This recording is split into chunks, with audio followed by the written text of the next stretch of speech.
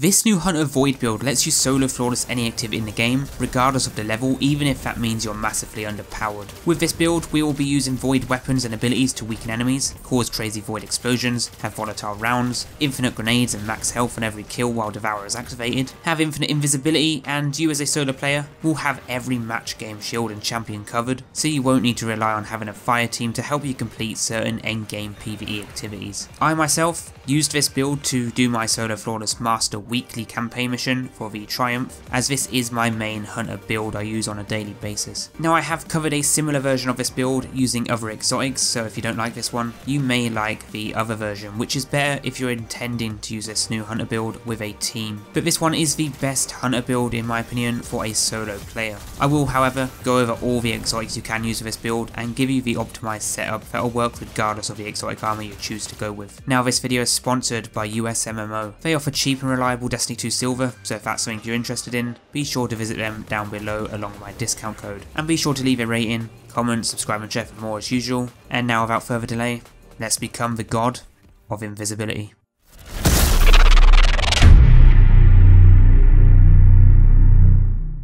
Now as always, if you do like these new build videos and you want to see more top builds for Destiny 2 Witch Queen on a weekly basis, then feel free to check out the playlist down below for more, as you might just find your new favourite build. And if you want me to check out a build that you've made, leave a comment or join our Discord server, which is linked below also. Now with this build, you'll be able to stay invisible permanently. I mean, it's actually quite funny because the way this build works, you can literally just skip everything in the game that's, well, skippable. But not just that, as this build is aimed towards a solo player, will have every champion and match game shield covered, which means you can do every single activity in the game on any difficulty by yourself. It doesn't matter if you're good or bad, because you can just take your time and use the infinite invisibility to circle the map if you just need to take cover and regen your health. So the background gameplay here is a master weekly mission, which I'm actually underpowered by around 10 levels, and I was 2-manning this with a friend. So this is just to give you that feel of how you'd use this build in endgame PvE while you're under leveled and without a full fire team. This build is best used when playing solo though to maximise the build's potential. So doing this mission, the exotic quest on master, a solo dungeon or a solo master lost sector for example,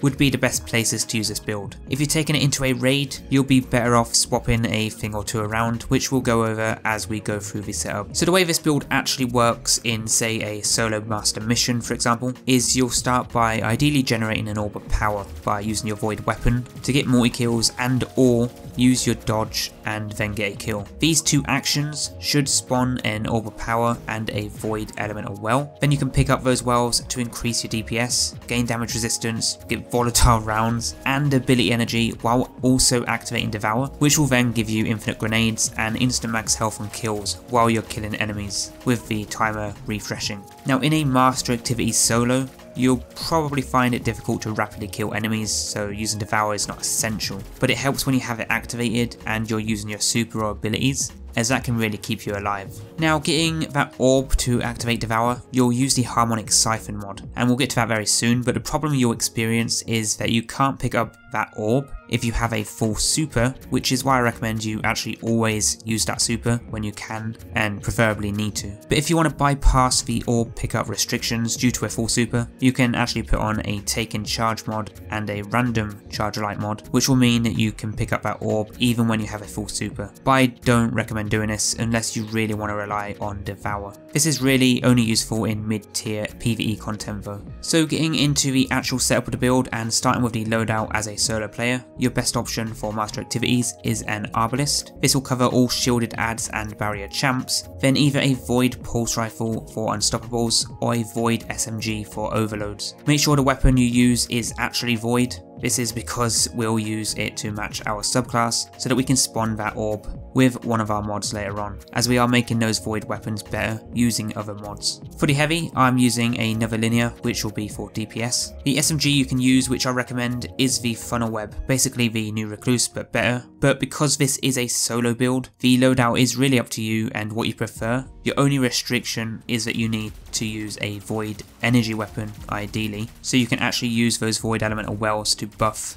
the void weapons. Now going back to the heavy weapon, this build is optimized for linear fusions and rockets, so regardless of what you use, both will work with the mods. that we'll be using. Now if you have all champions that you need to cover, that's fine. We will have overload grenades to deal with overloads, while Arbalest deals with anti-barriers, and our pulse rifle stops the unstops. Just don't miss with that grenade unless you have Devour, because you will regret it. But it's unlikely you'll need to have everything covered anyway in one given activity. Now moving on to the subclass, we are a Void Moebius Quiver. You can use any super of your choice, but this is the best damaging super in the game right now, which you want to use on bosses, or a ton of ads that are swarm on you. But throw on a Gambler's Dodge to get our melee back instantly when dodging near an enemy, along with a Vortex Grenade. Then the aspects are Trapper's Ambush, so that we can use that melee to go invisible and make allies invis. Then we also have Vanishing Step to go invisible while dodging. With 100 mobility, you can chain your melee invis with your dodge invis to stay invisible permanently, as long as you have an enemy nearby to get that melee straight back. It really wouldn't matter which exotic you end up using. For the fragments, we have Echo of Undermining to weaken enemies with our grenade. Great for boss debuffing, which you want as a solo player, but we also have Echo of Starvation to get Devour when picking up orbs, and like I said, if you struggle to use this efficiently, you can swap this out. But for our last fragment, it is Echo of Persistence, which will make our invis and Devour last longer. 100% keep this one on, because you will need it. For the exotic armor, we're going to be using the Sixth Coyote, one of my favourite exotics in the game, and we'll take a look at that very soon, but all the possible exotics you can use for this build are Graviton Forfeit to increase the duration of your invis, Assassin's Cowl if you want to be invisible when performing finishes, Orpheus Rig to get that third tether shot for better DPS. Use this if you don't feel you need a permanent invis setup, but you can also use the Frost-ees, which will again give you that infinite invisibility. Omnioculus if you're going into things like a GM or you're playing more with a team, but the exotic for this build I recommend is the Sixth Coyote for that second dodge charge with 100 mobility. It also doesn't matter what exotic you do decide to use in the end, because you'll use the same mods regardless of the exotic you do use, and this build will remain just as effective as long as you do have that 100 mobility. Now for the main mods, the very first mod is Reaping Wellmaker. This is where we'll generate a void elemental well when we get a final blow with a weapon after using our dodge. With this we are using elemental ornaments just for that extra void well randomly when killing enemies. Always good to have extra wells if you can, but this is one mod you can swap out if you wish to. But for those wells generated, we will be using them on Well of Tenacity to reduce our damage that we take from enemies. Basically the new protective light replacement. We'll also be using Volatile Flow, one of the best seasonal mods in the game right now that's broken with void weapons like Funnel Web, because you can almost melt everything quickly regardless when this is activated. But the last mod is Font of Might, to improve that weapon damage even further. You could stack this with an elemental charge and high energy fire, although I don't recommend wasting mod slots on these two, unless you have the extra slots from the master dungeon armor. For the normal armor mods, Harmonic Siphon is the first mod. We'll use this to generate an orb of power on void multi-kills like the pre-nerfed masterworked weapons. This is so that we can get our Devour. If you don't use that mod, you'll want to take off Devour if you're playing solo, but with that mod we'll also have our heavy ammo finder, which you can use for your linear fusion or rocket. This is also good because we are using Arbalest with a heavy linear, so you are getting 2 for 1 mod. Now for the gauntlets, we have our champion mod that you may need, which will either be an Overload SMG or Unstoppable Pulse. If you need an Unstoppable and Overload, you can use them too if there are no barriers to worry about, or you don't use Arbalest. For the chest, we have Thermoshock plating for arc and solar resistance, as well as a void resist, so we have all elements covered,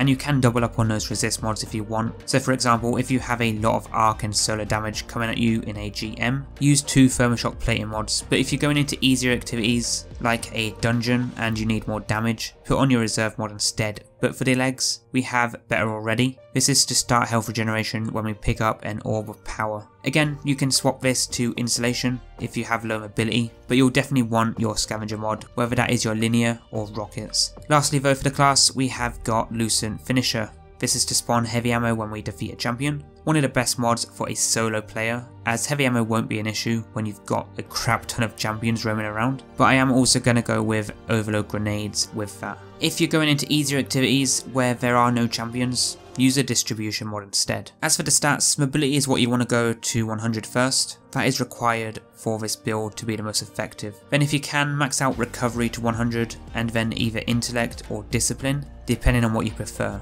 Now this build is by far my favourite build out of all classes in Destiny 2, simply because having that infinite invisibility and devour makes this build stupidly OP for a solo player, and that is all thanks to the new Void 3.0 subclass update that launched with Witch Queen. So guys, that is your new Hunter Void ability build for the Void 3.0 subclass in Destiny 2 Witch Queen Season of the Risen. Next, as always, be sure to check out that playlist down below for more top builds that you may like for Season 16, and if you liked this one then be sure to leave a thumbs up as it helps me out. But for now, give this one a try, the dim link is below, and I'll catch you guys in the next video shortly.